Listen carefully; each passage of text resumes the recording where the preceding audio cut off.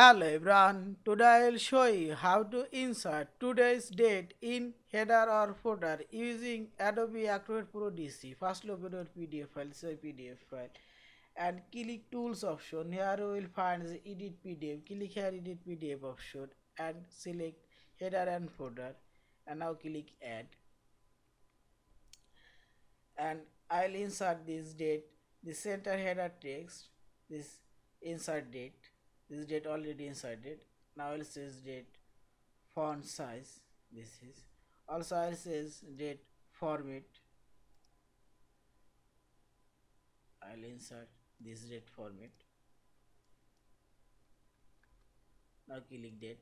This date already inserted. You can change this date color and also you can underline this date. And now also you can change page range option. You can apply all of this page or a specific page. I will apply all of this page. Now click OK and finally click OK. This header and footer date already applied today's and finally click file option, save as your PDF file. Thank you for watching. Please subscribe, like, share and comments.